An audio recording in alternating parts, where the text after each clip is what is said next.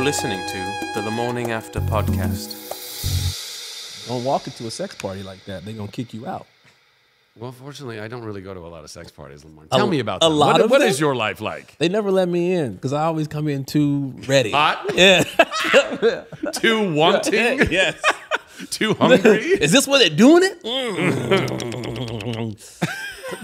We're talking It's about the sex noises, parties. I think, that really sets them off. Yeah. It's not so much that you want it. It's like when you start going. I don't know how else. I don't know how to act on these guys. Yeah. Yeah, there we go. You gotta believe in yourself. I love that I got a. I love that I got a. I asked for a coffee and you gave me a toilet full of Listen. what I'm sure is delicious coffee.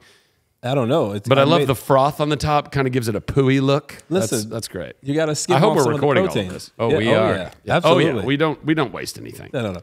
But don't be afraid to drink it. I'm not gonna be afraid to drink your poopy coffee. Yeah, it's good for you. Tried to make it look like a heart, but now it just looks like a butt. So I don't know. Yeah, but that kind of makes sense. Drinking ass Okay. from a toilet. As long as it's good ass. We've all been there. We've all had bad ass. Let me see. Kyle, what did you do? last night? Wow, almost spilled all over them. It's okay. What did you do? What did I do? I went to a party.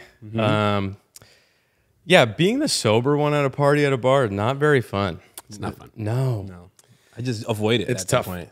Yeah, and I noticed like, oh, there's the one old guy who's like super drunk and weird, and I don't know, it just felt strange. Wait, were you the old guy? No. This guy was old. This the guy was drunk and like- weird, not the sober and weird. No, guy. no. Right, This right. guy was old. He was like 41 or something. Whoa! I mean, no. He was old. He was like 60 something. I'm like, why are you here? Listen, 60-year-olds got a party too. That's man. true. That's true. It's true. You know, my mom came home one time and she was a little tipsy. My mom doesn't drink, like at all. Yeah. And so she came to LA to visit, and my mom's 69 years old, right? 69. But I was shocked when mom came home and she was a little loopy. I was like, Mom, what are you? Wait, what when happened? was this? This was like a couple years ago. This is a couple years ago. She was probably like 67 at the time. And she came to LA to visit. And Alicia, my sister, she took her out. I think it was Marisol as well, I think. They took my mom out. My mom comes home just talking all kinds of crazy. And I was like, Mom, let me ask you a question. She's like, what? I was like, Are you drunk? you've been drinking. She said, I only had a little bit of wine. I said, how much wine did my mama have? They were like, we've been drinking, okay? Yeah. And I was shocked that my mom was out there with these kids out there getting lit. In the street? Yeah, I've been drinking in the morning. Go to your room. Yeah, good. Has you never seen your mom drink ever? Never. Oh wow, I saw my mom drink all the time. That it would be odd for me not to see my mom drinking. Really? Oh yeah, no. Is this something you want to unpack? No. Well, listen, I wrote a whole book about all of my trauma and all of the therapy that I went to. So if you really want to deep dive into that, you're more than welcome to go listen to or read Radical Love. I encourage anybody out there, if you're going through a mental health journey, which we all are, and you want to learn a little bit more about how to be patient and love yourself. Be patient with and love yourself and others. I would encourage you. By the way, if it's not my book, then go read some books. Go read things that will help you to go in that journey, because it's the most important thing.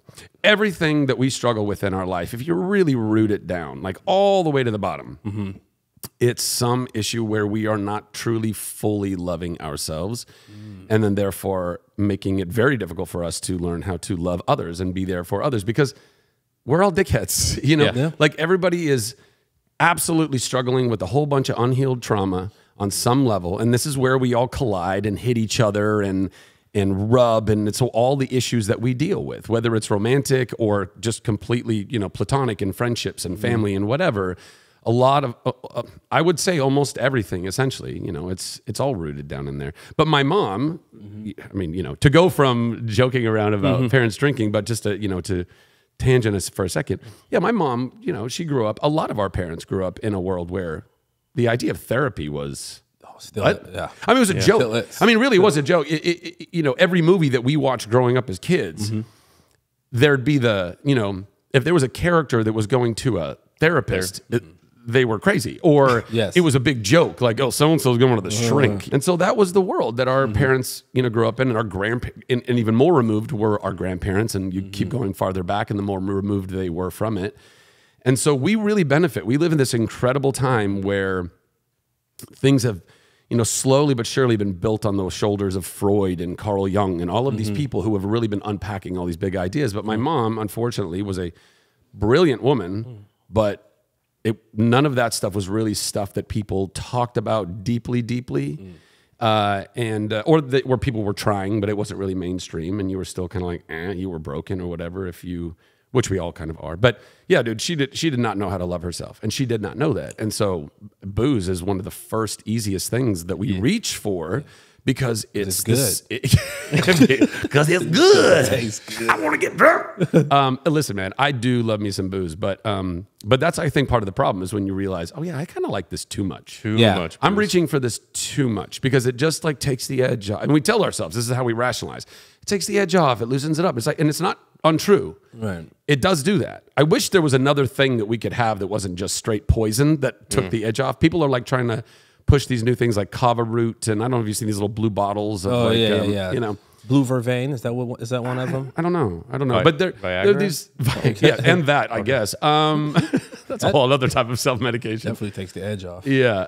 Doesn't it put the edge on? Doesn't it? Yeah, but the edge, you get nervous sometimes in my age that if you're going to perform it doesn't work. But if you get the blue, takes the edge off, takes the pressure away. Because I know I'm about to be, it's about to be on. Yeah. That's just, I'm only speaking for myself. Yeah. Not anybody else in here. Because I've never had that problem before. Never. You know what's weird about the therapist thing you bring up? Seeing it in movies, like you said, one of the first times I saw it where it was kind of like a machismo type guy doing it was Tony Soprano in The Sopranos. Sure. Yeah. And you're like, wait, this isn't that incredible? Yeah, like super tough, like super macho guy is going to therapy, and then it was just weird now thinking back at it. You got to introduce it. You haven't even done an introduction yet. Oh, yeah. Ladies and gentlemen, welcome back to another episode of the Lamorning After podcast. To my right, I have my esteemed colleague, Kyle the Legend Chevron. Folks, we have a very special guest here today. This is unprecedented territory that we are in right now. We are witnessing greatness before our very eyes. For the first time ever, a superhero is drinking out of a toilet, and we've got it on camera. Dude, I hate to break it to you, but Christopher Reeves hit some real low spots in his life. And I guarantee Christopher never drank out of a toilet. Ladies and gentlemen, we have with us today none other than Zachary Levi. Hi. Welcome. Hi. Yes, thank you. You like Zachary or Zach? Zachary Schmucko Poopy Pants. Just don't call me late for dinner. That's what my daddy always used to say. We met. Where did we meet? In your dreams, Lamorne. Probably. Initially. Yeah. Well, you're a huge star, man. And No, we didn't. We met, I think actually we met auditioning. I think the very first time you and I might have met was just around in the circuit, Because we're old enough that we were a part of what Hollywood used to be in that regard, right? Yeah. And I guess maybe now because of the strikes and maybe people are starting to go back to casting offices again in the same way. But I mean, I'm 44 this year. Okay, 41. And I started to same. Yeah, y'all, same. But I started auditioning in 98, 99. 99. Okay. 99. And I was 18 at the time, and there was no. We're gonna go back in time. There was no, Google Maps or anything, obviously. So, in fact, there wasn't even. I think MapQuest was just starting to be a thing. I had a Thomas Guide. I had a full-on book. Map, the book of Thomas Guide that you would flip to, like you'd go into the back of it to look up names of streets and be like, oh, I'm looking for, this address, where we're at right now. I'd have to go find it in the index in the back. And then it would tell me in the grid, you're looking for page, 350 and on the grid, like A8. And then you'd go find it. And then you'd have to figure out how to get to what that was, which, by the way, was a great way to learn the city too. Like now that we have everything automated, nobody knows where the hell they are ever. I don't know where I'm going. They're so stuck using these things. But fortunately, I know LA pretty well because I had to learn it. But then, did you have to look up this address here? Did you just show up? No, I mapped it, and with modern technology. Okay. I remember MapQuest. My dad would drive me to like soccer tournaments and whatnot, and he'd MapQuest print it out. Yeah. He'd always have 8 out of the 11 pages, and then like one page would get coffee spilt on it, and then he'd be like, we'll figure it out. wing it. Yeah, we'll figure it out. Always show up like, Sorry you didn't for make the team, second son. half. Yeah, we're gonna wing it. So that's just funny. I remember that. But yeah, so like I think like the system used to be, we'd all be running around going to auditions all the time, and particularly during pilot season, that's when you would run into everybody. You'd run into everyone you're competing against, every single dude that was of my type and archetype and whatever. We'd all know each other, and then of course there was always all the other roles in all the other shows. Right. And so no doubt we cross paths in casting offices and studio and network testing and whatever it was. I don't know, because I moved out here in 2008. Yeah. And for the first year and a half, I wasn't auditioning for anything. And I was on Chuck at the time, so maybe we didn't. Yeah. When I moved out here, you were already, there were billboards of you already. Yeah. So I think I have an idea of where we met. Tell me. Your house. You had a game night. Oh. And I was invited to a game night. Yeah. By, that tracks. It might have been Zoe or somebody. I don't remember. It wasn't Zoe, because I didn't really know Zoe until more recently. Okay. It was someone that I worked with that you were friends with. And we had a game night at your house. Gotcha. And I remember that's the first time I ever played running charades. Yeah. And it's a fun game. It's so fun. It's such a fun game. We played Mafia that night, I'm sure. Yeah. Yeah. And you had played Mafia before. That might have been the first time I played Mafia. Oh, no kidding. Yeah. Have you played since? I'm sure you played. I play all the time. Oh, okay, dude, great. in Mafia, he always says I'm the killer. Like he always tries to convince the group I'm the killer. And how often are you one of the Mafia? Like 20% of the time. All right. So 20% of the time he's correct. I mean, that's not too bad. Look at him. Like even before the game starts, he's like, "Oh, Kyle's the killer." Yeah, Kyle is a murderer. Because Kyle like switches up his energy in a weird way. Because I know him very well. Yeah. All of a sudden, Kyle will just have his chest out and shit, his shirt all open, and I go, "You're the killer." No, I'm the doctor. By the way, I've already shot a pilot for it, but I'm turning Mafia into a game show. Ooh. And running charades. And Really? the idea is because I've been trying to build a studio out of my ranch in Texas. Yeah. So the idea is breaking on Lamorning After. Let's go. So Breaking I'm going to news. build my first soundstage out there, and then I'm going to do a podcast for myself, like a talk show podcast, but then also do running charades and do Mafia in that soundstage, and we'll do it on the weekends, so people can fly in, hang out for like a long weekend in Austin. You'll come out, we'll play some Mafia and stuff, and then you go home, and then we'll have all that stuff. Dude, that's dope, man. Fun, right? That is dope, bro. Yeah. I would probably dominate. You when wish. When the lights are the brightest, that's when Daddy shows up. Oh, That's is when you that shine. right? Competition, I'm there. Daddy, bro. do you have any idea? By the way, I hate that I just called you Thanks for Daddy. calling me Daddy. Yeah, wait, hold on. What just happened? Grandpa, do you know, Granddad, do you know how much immense Mafia talent exists in this town? I mean, I'm sure you played with a lot of good players. Yeah. But there are really... Me? Kyle, we're not even in this conversation. Because I'm in another level. Yeah, a whole Okay, other. cool. Yeah, Yeah, I you're get it. like, I get it. it's like, why would we even? Because you're obviously always winning. The Tom Brady. Yep. The Okay, the cool. the GOAT of MAFIA. No, there are so many like legitimately scary good players. We played fairly recently. Trevor Noah had a game night at his house, and Ella Belinsky was there. I had never seen a Mafia player like her.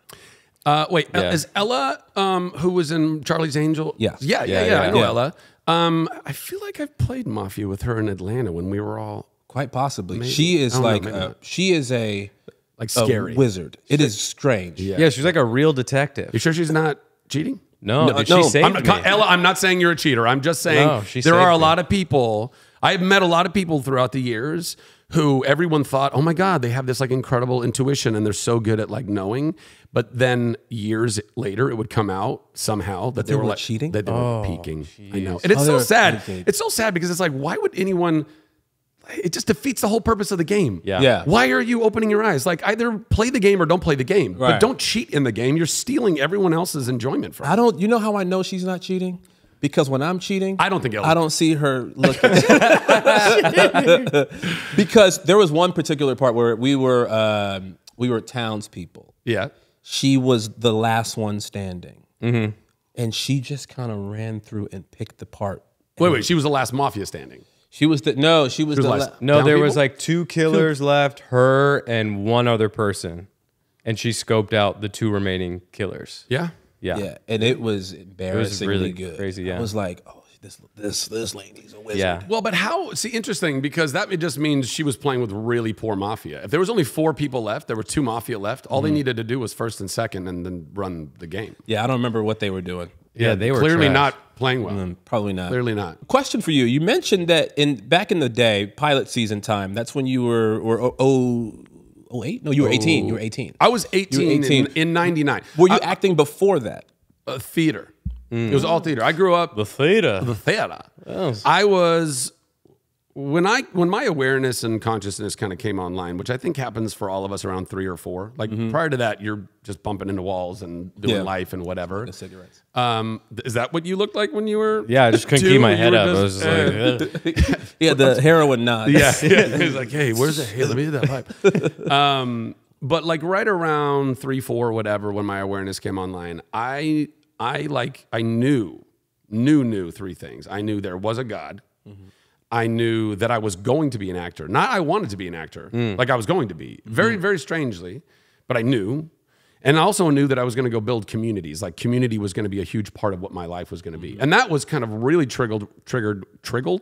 Rob Riggled? Rob wriggled. Sorry. Yeah. We should totally somehow figure out how to verb him. I wriggled that. Hey! But like, I don't know if you guys can tap into this moment maybe, but close your eyes and think about the very first time. Close your eyes. You sure? Close your eyes. They're closed. I'm not going to touch you inappropriately. I'll touch you very appropriately. Do it again? But imagine, try to think back the very first time you ever saw a cul-de-sac.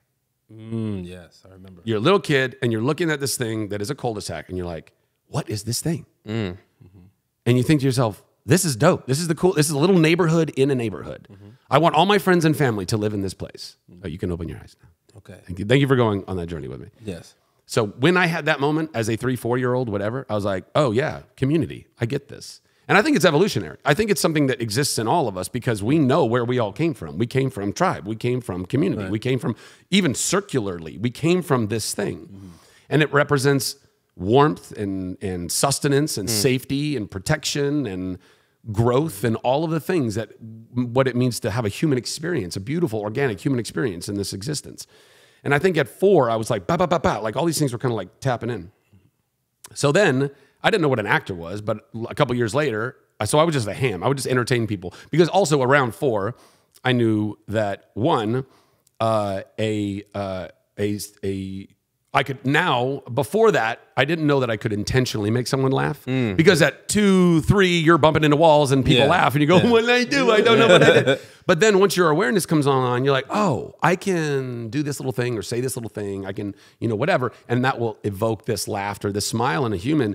And at around that same age, you're emotionally intelligent enough to know that a laughing, smiling person feels good on the inside. And I was hooked. That was like, mainline that.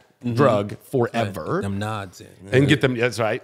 And then a few years later, I put together, that's the TV, and there's people on that TV. They're pretending to be other people for these laughs. I mean, looking at John Ritter in Three's Company, being like, I gotta go trip over couches. I gotta go do that.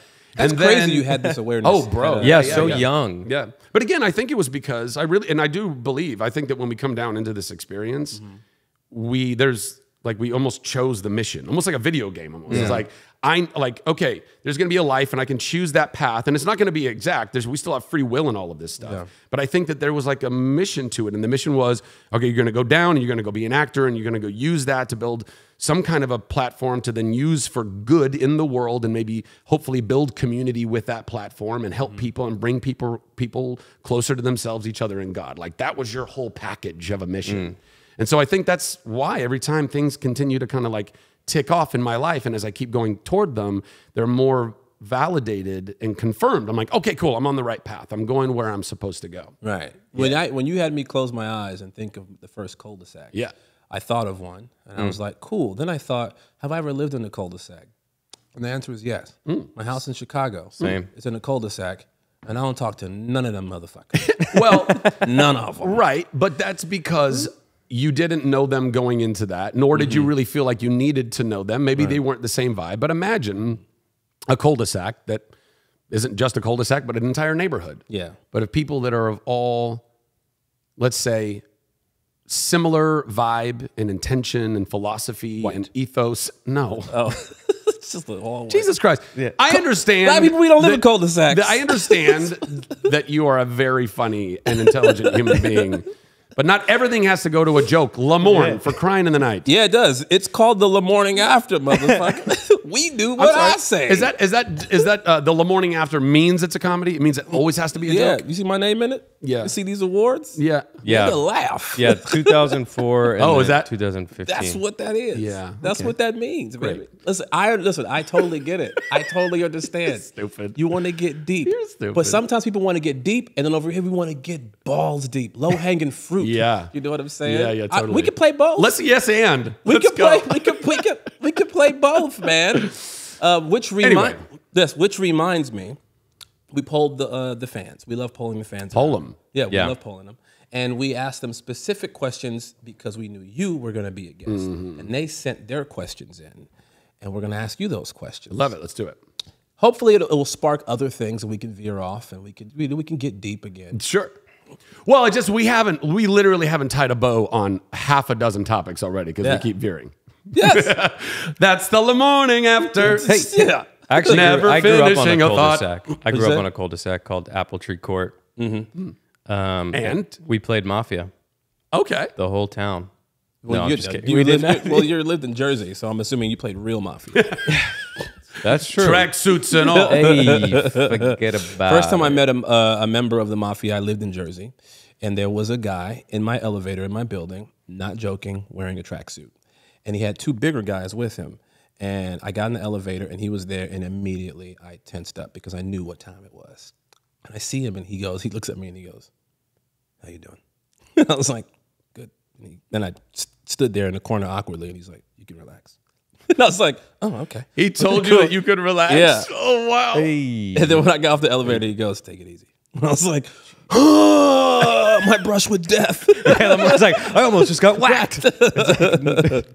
So we polled the fans. Now, actually, this one is a question that is similar to you. You already discussed it. If you could play any video game character in live action, who would you pick? Anyone? Well, for a long time, that would have been Nathan Drake from Uncharted. I loved the Uncharted games, or at least the first couple. I certainly played the first two. I don't know if I played the third one. Maybe I did, but it's such a great franchise. And in fact, I played the first one, and I immediately reached out to Naughty Dog, the company that made it. Really? And, oh yeah, I was like, and I don't even remember what year this was. Whenever that first one came out, and I reached out to them. I was like, "Who's got the? Do anybody have the film rights for this?" And they're like, "As a matter of fact, we just sold them to Aria Rod." I was like, "Oh." And I still haven't seen the movie with Tom Holland and Wahlberg And Mark Wahlberg. Yeah, but that based, Tom plays a much younger version of the character in the games. It's almost like prequelish. But that really would have been a fun role to play. They really kind of modeled it after Nathan Fillion, though. If you look at the character of Nathan Drake, like he kind of looks like Nathan Fillion in a lot of ways. But that role, I don't know. To be honest, like a lot of the games that I love playing are a bunch of first-person shooters or adventure games that I don't really see myself as that particular character so much. Like, I don't know, like Master Chief and Halo. I wouldn't. Pablo Schreiber. Yeah, exactly. But you've played a multitude of characters and a lot of cool CGI stuff as well. But with that it's a lot of technical stuff you have to do, harnesses and green screens. And do you still enjoy that as much as just doing straight up one-on-one scene work? I don't know that I would say I'd enjoy it as much. I think it's important that we try to enjoy everything that we're doing, because if we're not actively, intentionally trying to And hopefully we get good enough at this that it's not, you don't have to try so hard because you're just being more grateful all the time.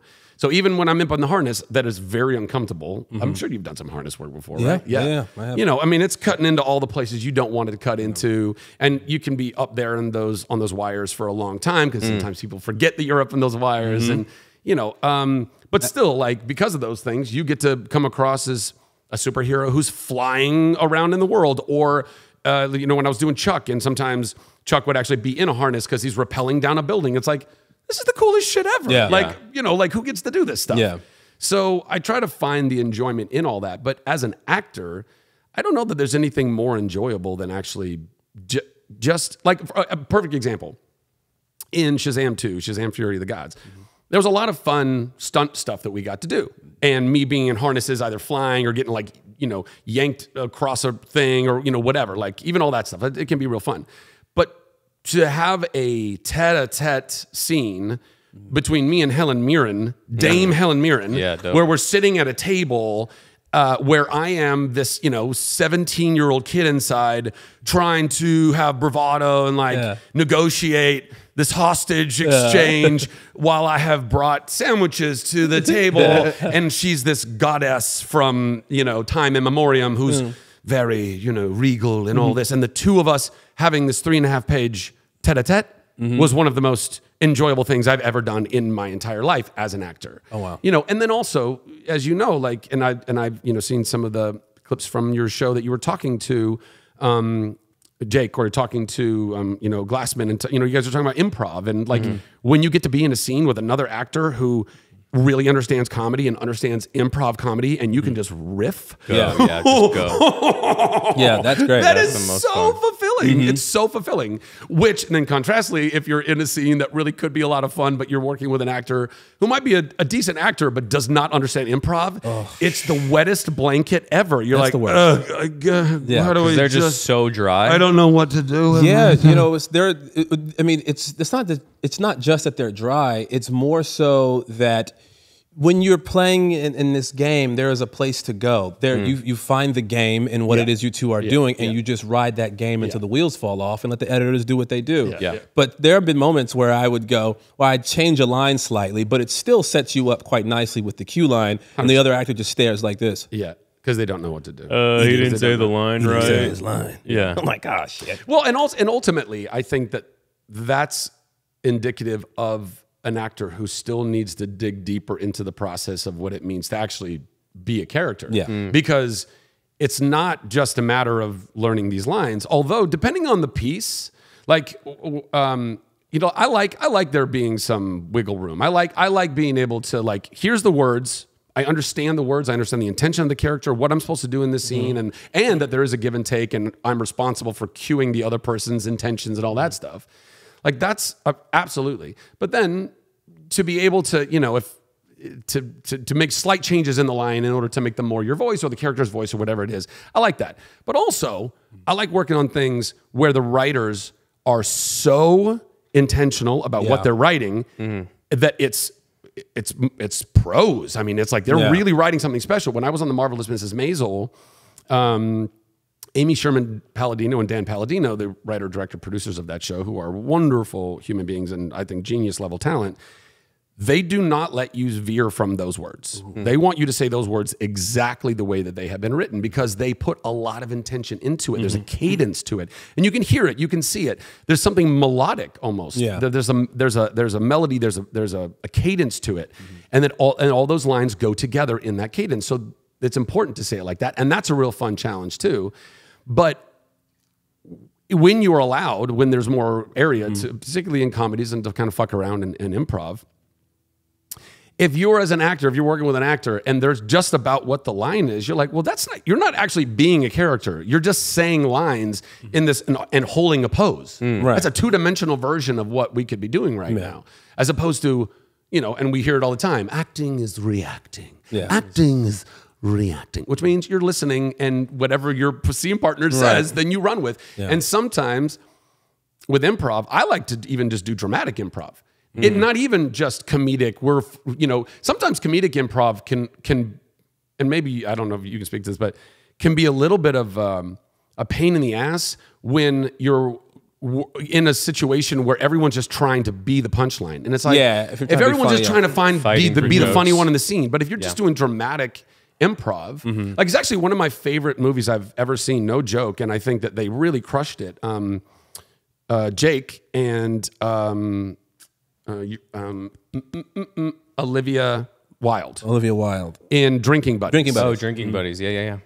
Loved that movie. Mostly improvised. Well, that's what I'm saying. Yeah. But it wasn't just, let's go find a punchline improv. Yeah. It was, let's go find a scene. Yeah. Let's go be two human beings, being real human beings in these characters that are not Jake and Olivia, but, or Jake and Olivia adjacent, because you can still see so much of them in that. But that's with all of our roles. And then just let's go live in that scene and find these moments. I loved it. Yeah. I told him that. I've met Jake a few times over the years, but we did courting together years ago. You were disappointed. And no, not at all. Not at all, man. I think he's so talented.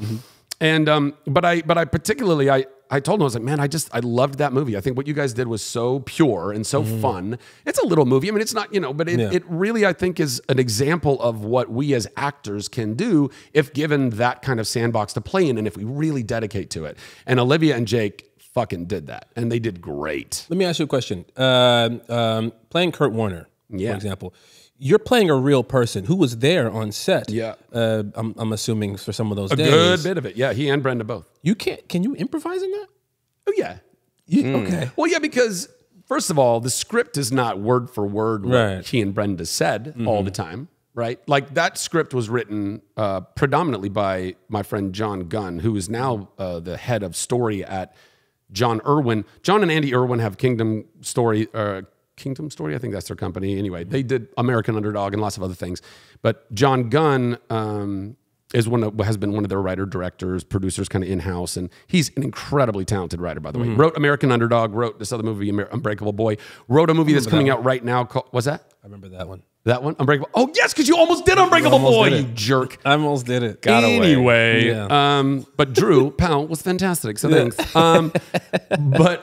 Anyway, and he's also got a new movie, Ordinary Angels, that's coming out with Hilary Swank. I think it's coming out right now. So everybody go see that movie. I've heard wonderful things. I have not yet been able to see it, but John Gunn is a fantastic writer-director.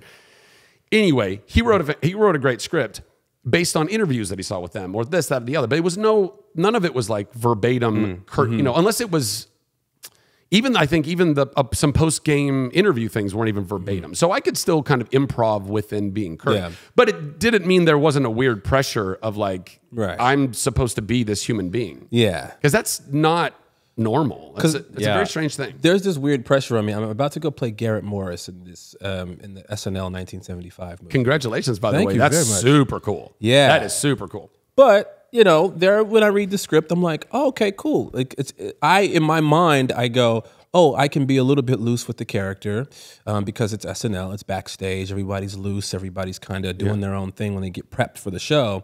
But then I thought, man, this man is alive. This man, like, what if I improvise something that makes the cut? And he's like, man, I'd never say that bullshit. I feel this weird pressure that, he's watching and will be disappointed in some of my off the cuff choices.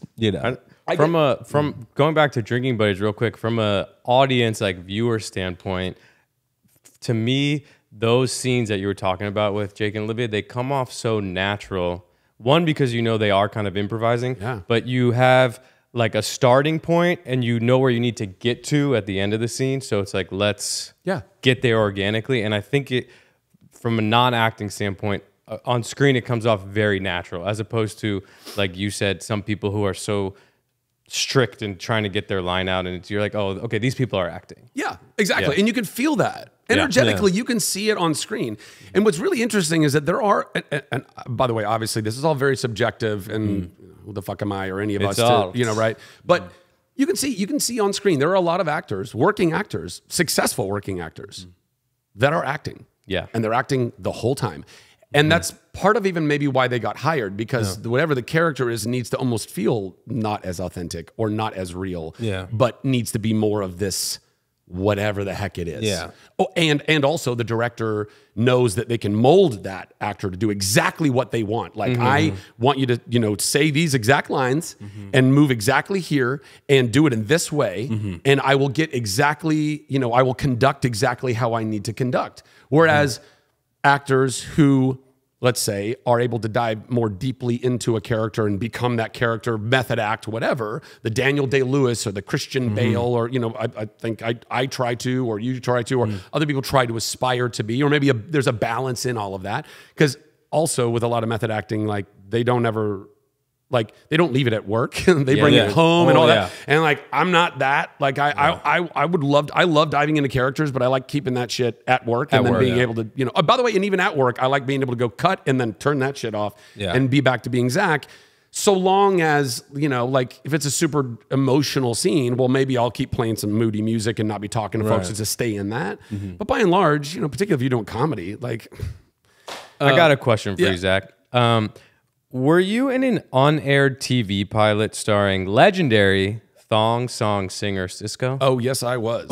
Oh, explain. Oh, yes, I was. Do tell. Do tell. I don't know what an on-air television pilot is, but... Unaired, sorry. Oh, unaired. Oh, unaired. Maybe I said it wrong. No, you're good. You're good. You're good. Yeah, so I started auditioning in 99, like summer of 99. The following pilot season, which was now, I guess, you know, March of 2000, I got cast in a pilot called Just Married, which was written by this wonderful writer and human named Jack Burdett, who's won lots of awards on 30 Rock and all these various things. It was kind of based on his life, where he got married real young. Chris Evans, by the way, was the lead guy of that pilot, and Leah Moreno and Kristen Koppen, Jeff Stoltz, and myself and Charlie Finn. Oh, wow. It was a really amazing we had a wonderful time, and I'm still friends with some of them to this day. And then that didn't get picked up, and then a whole year went by and I didn't work. I was auditioning and getting close, but still, you know, bussing tables and working at a car wash in Ventura.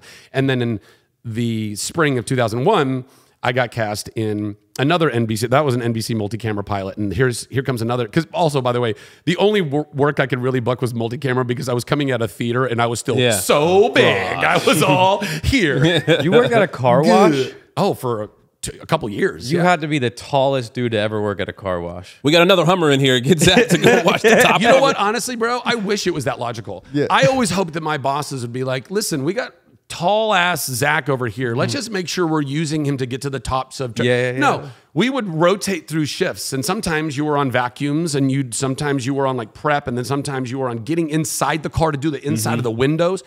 And I'd be like, I'm 6'4". You want me to get in the back of this hatchback and go do this when I could be drying the towel? I gotta do it. They were wasting your talent. Wasting my talents. Yeah. Anyway, so 2001. I booked another multi-camera pilot, and this time it was, man, it was so wacky. It was so wacky. It was the untitled Bob Newhart and Sisqo pilot. That they wanted it to be like the new Fresh Prince of Bel-Air. Basically, they thought that Sisqo could be the new Will Smith. Oh, that's because it was right around the time of his big, you know. And by the way, and you know, not for nothing, but like Will, I think is quite a talented actor now. Yeah, but when he started, he was fresh. He was green. He, you know, if you go back and watch old Fresh Prince and all that stuff, like he wasn't a green. He would read lines with his scene partners, and if you looked at Will Smith, he was mouthing their lines. Yeah, that's how he would memorize both. Yeah. You know, interesting. So anyway, I was like, okay, you know, and I'm a baby coming up in this business. I'm like, okay, cool, Bob Newhart. And by the way, who had been retired for years at this point, but was like, I need to make some money. And so that was so the premise was this. The premise was, and by the way, the premise changed every single day over the course of making this pilot. Like we had 5 people that were fired right out of like the table read because it was changing that rapidly. Jeez. But the premise, the essential premise was Sisqo was a like peanut vendor at Camden Yards in Baltimore, because I think he's from Baltimore originally. Okay, yeah. What is this show? And a fly ball gets hit up into the stands, and there's a ball going toward like some little kid, and Sisqo sees it He's not obviously he's not Sisqo Sisqo, Right. but he's whatever his character's name was, and he sees it because he's the peanut vendor, and he sees it. He's like, oh no, I got to save this kid, and so he runs and he jumps and he grabs the ball and he saves the kid, but in doing so, he's starting to tumble over like the mezzanine, like the rail, and he tumbles over the rail and he's holding on with one hand and he's got the ball in the other, and he just saved this kid, and the cameras get it all, and so he becomes this overnight sensation, and so. Then Hollywood comes knocking and is like, we want to make you a star, kid. Yeah. We're going to put you in TV. In the pictures. In pictures. We're going to put you in the pictures. So they create a show in a show. The show was Sisqo becoming thrown into stardom on a sitcom, in a sitcom, starring Bob Newhart as Bob Newhart. Whoa. Guys, it was so meta. This was like is like the Inception. Matrix. This was Yeah, like, what? we were going there. More meta than those glasses. Way more meta than those glasses. And Kenan Thompson, this is how Kenan and I first became bros. We worked on this pilot together. And then you did wieners. And then we did wieners together later, which was so wacky. One of the wackiest things I've ever done. But also a really incredible little adventure that he and I and Fran Kranz, who's a wonderful dude and talent, also got to do together. But tangent. So I started originally, my character, it was like, Kenan was his brother or cousin. There were like 3 girls, Jennifer Morrison and 2 other girls, or maybe even 3. And there were like love interests and things. And then I played one of his best friends back from Baltimore, who was like a dentist, I think originally. But I was out in LA, and he somehow gets his sick pad right out of the gate. He gets his sick pad in LA with this cool like house set. And then it was like, well, I guess maybe I won't go back to Baltimore and I'll stay here and kind of be in this circle. And so this was how it started. And then over the course of the week, while they're just constantly just rewriting everything, I went from being his dentist, his buddy who was a dentist, to his buddy who was a doctor, to his buddy who was a lawyer, to his buddy who was an agent, to his agent who wasn't his buddy at all. But I was the one who was like, all right, kid, we're going to put you in the pictures. And in this time, these other girls get fired. Jennifer stays on. They hired somebody else. I don't know. It was a shit show, to say the very least. And we made the pilot. Have you seen it? And shocker, it didn't get picked up. I couldn't believe it. Have you seen it? Oh, of course I saw it. Oh. Bro, both those pilots, Just Married and then the untitled Bob Newhart Sisqo pilot. I I watched them both. And of course, in my 19, 20-year-old mind, I'm thinking, we got it, guys. We got it. Only upon retrospect do I look at those things, and not very far after was I able to look at and be like, yeah, that was never gonna fly. Speaking of which, there's and ironically enough, a fan question that relates somewhat to that. Can you sing any one of Sisqo's classics? Just a few bars. She had dumps like a truck. Guys like what? Baby, move your butt. Oh, I think I sing it again. She had dumps like a truck. Guys like what? Oh, baby, move your butt. Wow. That thong, Baby! The video was whoa! Oh, bro, that video was For a young by the way, kid? and I'm not gonna lie, on my liked songs playlist for years, the Thong Song has resided. Oh, Let's go. Because it's one of those ridiculous zeitgeisty songs that I know whenever it randomly pops up, when it plays, everybody who's listening goes, oh, this one. Everybody has that reaction. What's crazy is that as much as I make fun of that song, It's iconic. slaps. I had a Walkman. What do you call it? A Discman? I thought you were about to say a when I was thong in that high you school. wore. I mean, I used to wear thongs based Yeah. off the song. I didn't know that, it was. Did I you thought want it to was dump like a unisex. truck? Yeah, I used to why have not? cakes. I used to have cakes, but I've been in the gym. I deflated these cakes. My point is, when I was in high school, I had the Discman. Yeah. And the anti-skip too, so you can drop that motherfucker. It will still play the thong song. I left it in the science lab, right? Went to my next period, realized, oh, I left it, went back, gone. Of course. The Discman there, thong song, no longer inside. Wow. It was shocking to me that someone was like, yeah, I must have this, so much so that I will steal it. Well, also, like, looking at the prime opportunity to steal the actual player which even if they didn't need, they could have sold, they could have whatever. But they're like, I'm gonna let this person keep the player. Yes, but I want that fucking Thong Song. I want that Sisqo. You know what just hit me is your guys' pilot was ahead of its time because essentially it was Entourage with Sisqo being a peanut vending, fly ball catching, viral Hollywood star. I guess so. Yeah. I guess so. I never watched Entourage, so I don't know what the the premise, like how it started or how. Same thing. Yeah, literally just started like that. Well, no, but really, like, how does he get discovered? How does Vincent Chase? Yeah. I think he's just gonna do the movie. Yeah, that's always the thing. Vinny's gonna do the movie. He started as an indie actor with his boys in Queens. Boulevard. Yeah, they made a movie, a little indie film that got all this hype. And then it brought him out to LA. And then at that point, it was like, is he an indie darling? Is he a big movie star? Well, he's surrounded by models. His agent's Ari Manuel, Ari Gold. Yeah. It's like, you know, what's this life going to be like?